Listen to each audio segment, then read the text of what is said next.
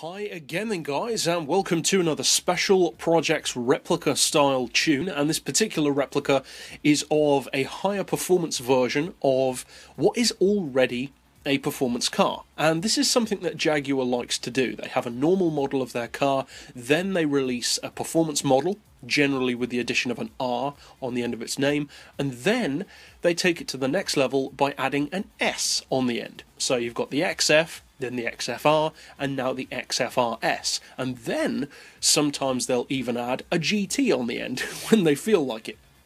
But this particular car that we're replicating is the XFR-S, and it's got some similarities to the XKR-S, which we also have on the game, and actually one of the main connecting points between the two cars is that I've used the same iconic paint colour. Well, iconic is a strong word, but at least the colour that most people think of the S models as being, that French racing blue, and it's actually called that, French racing blue, and that particular blue actually comes from the Jaguar XFR-S, so you can get it from that car and then fit it straight onto this one. Now, it is a production car, so you don't have to go for that colour. If you don't like that particular blue, that's fair enough, just go for a different one, of course. I wanted to do that to keep it realistic to the actual car, to the known colour that most of the press photos were released in, and to kind of keep it at least a bit on brand. Now, as far as the rims, we've fitted it with Oz wheels. I can't remember the name of the rims, but they're called something like Ultra or something like that, but they're quite low down the rim selection, and they are fairly similar actually to the real XFR-S's rims, these very chunky overall design.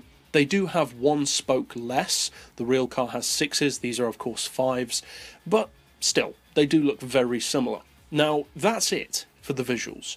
The real XFR-S does have a very dominant rear wing, but we can't get anything like that wing on the game. You can fit rear wings, but they just don't look anything like it. So I've opted not to do that at all, because when you fit the racing wings to this car, it just looks ridiculous. Now, if you feel otherwise, feel free to fit one, but I just didn't think it looked authentic to the car.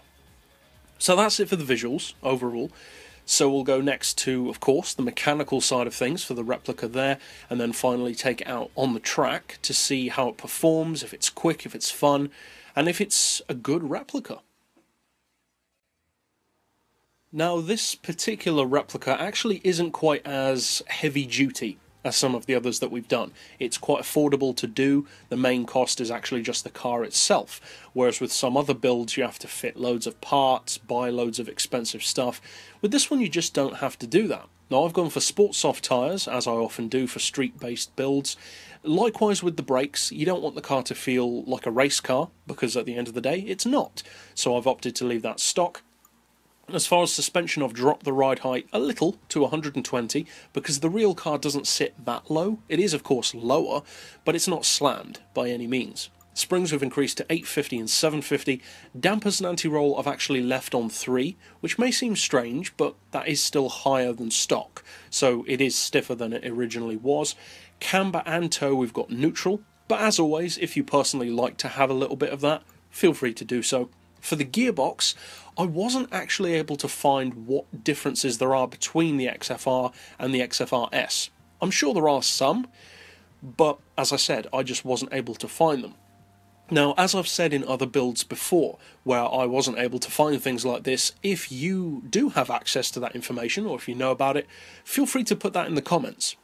For the benefit of others, by all means do so, but as I said, I wasn't able to find the differences, if there are any. As far as the diff, I went for halfway on initial torque, as low as possible on acceleration and deceleration, but of course, feel free to change those for personal preference. As far as power, you don't have to make that big a change really. I would recommend an oil change, and then the Sports Cat, and finally reduce the power to 99.5%. The real car has 542 horsepower, so of course that's what we've gone for. And finally, for the weight, you don't need to give it a weight loss package at all. In fact, you actually need to make it heavier. Almost 2 tons, 27 kilos extra, and I've opted to put that all the way to the back, although you don't have to do that. So as I said, it's actually a fairly simple build to do, and the PEP is so far off from being rounded Even to 510 you'd have to fit loads of parts, and it's just not really necessary for a build like this. So you could use it for racing, but it's not really ideal for that because of the PP level. But that's it overall for the tuning side of things. Now, of course, let's finally take it out to a track.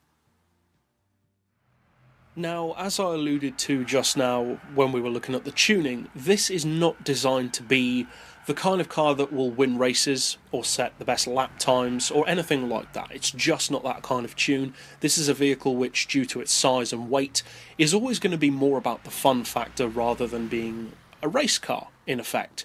Now, that being said, I was surprised actually with this particular tune setup that I've fitted to the car, just how well this vehicle handles. For a 2-ton vehicle, it is remarkably good. Now, as you can kind of see here, you can make the car get its tail out and do a little bit of a drift if you want it to, but overall, the handling is really good. So good, in fact, that even on sports softs, it actually takes quite a bit of effort to make the car drift. It's got so much grip, and the handling is so, not loose, but so precise, that it actually is almost too good. But that's it overall for this particular build. I'll see you guys next time, and as always, thanks for watching.